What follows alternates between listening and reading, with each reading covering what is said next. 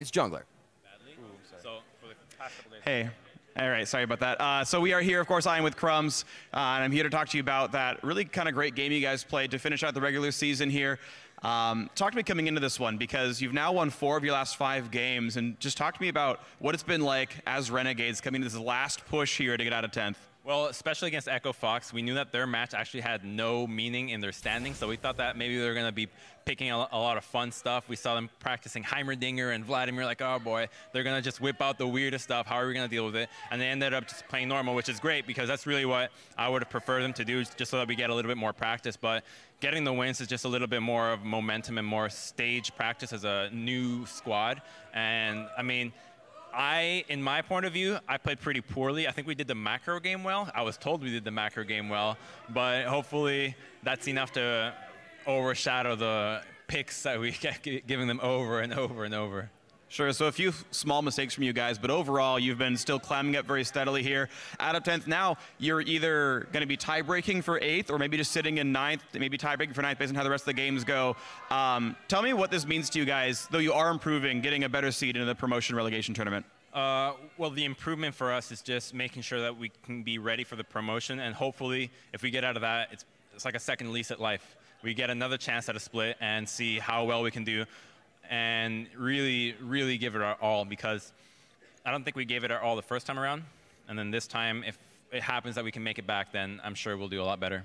So you said you're going to do a lot better. How good are you going to be? Seraph said last week we're the #2 team in NA. Then he kind of couched that a little bit when we talked to him yesterday. How good is Renegades now? I wouldn't say a standing. I'd say that if we get it back, we'd probably be like the hardest working team, to be honest. I don't know about the standings, but we'd be the ones putting more effort than anybody else. And we've been doing triple scrim blocks for like 3 weeks nonstop. It's brutal. It's like literally every single hour of the day you got practice, and maybe you have 30 minutes of break time combined between every single set, and it's a lot of practice, and we're all willing to do it. And so I can't promise the standings, but I promise that we will be working very hard instead. Well, Crumbs, the hard work has paid off for you guys. 4-1 in your last 5. Congratulations on the win. We will see you maybe in a tiebreak at the end of the day. We will see you in the promotion relegation tournament. Congrats on the win. We'll see you later. Start down to the analyst desk. Thank you very much, Freak. Before we get into the game, we want to take another look at that final fight, the replay.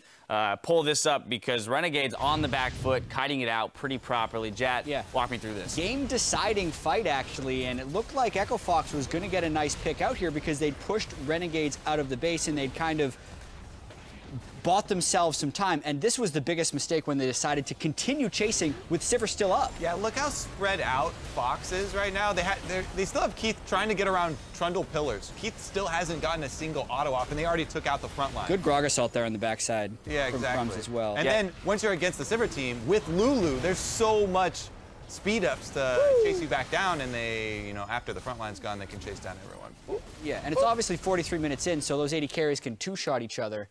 It was just a really sloppy chase through. Maybe they thought the Valkyrie to Final Spark from Lux, maybe it looked like they killed them and they thought they had Corki down or something, but if not, there wasn't a very good reason to do that engage, because that was still an even gold game up until that fight, which was a pretty poor choice by Fox to go in, but Renegades ultimately deserved the win there. Yeah, their team was spread out over about 2 screens worth of Keith trying to walk around pillars. Right. Ultimately, so then let's talk about what this means, right? Because Renegades picking up yet another win with this roster. So their record with their current roster is pretty phenomenal. But moving towards a tiebreaker and a possible 8th place finish, considering that they were 10th just 2 weeks ago. I mean, you saw it on Crumb's face. He's definitely happy to have seen the improvement. You can tell that the winning is fueling them towards their journey back into the LCS.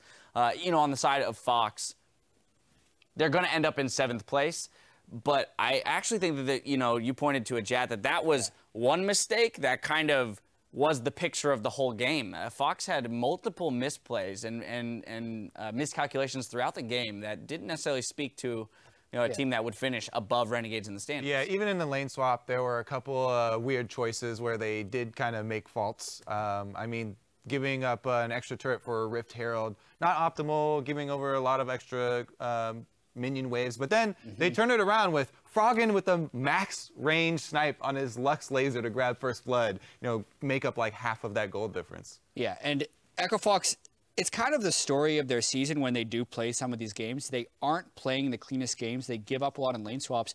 But KFO, Froggen, and Keith are just so good at farming that they can kind of make a bad strategic decision and then just last hit minions at a higher percentage than you and keep the gold pretty close. Right, okay, so they end up being even in gold, maybe being able to take a late game team fight, and that's how they come away with the victories. You know, running back through the tiebreak scenarios, Kobe, your beloved Step 1 is complete. of the 10-game possibility is still alive. Renegades picking that up. We're going to have Cloud9 versus Team Liquid next. We'll see how that turns out. I think the big one that we'd have to look forward to then is the Dignitas upset over CLG, which is required to make this happen. But that's what makes that bottom side of the standings so exciting, because with the Dignitas win, that keeps Renegades and Dignitas tied. Yeah. And that will really shake up, you know, the bottom of the standings. And I think getting to see all those teams play again would give us a much better understanding of how they will perform in the promotion tournament come time. It would be a pretty clear picture as far as going to the promotion tournament. And it's kind of a strange joy watching the 8th, 9th, and 10th place team just battle it out for those important seeds at the end. Yeah, I mean, the games are definitely long, and you get to see them battle it out for a while. I get to see them for a long time. Alrighty, well, I think that's going to do it for game 1 of the day. Stick around, because when we come back, we'll see if Cloud9 can take control of 2nd place, or if Liquid will play spoiler. And a few minutes ago, we saw them backstage getting in the zone for the game ahead. So don't go anywhere, because we'll be right back.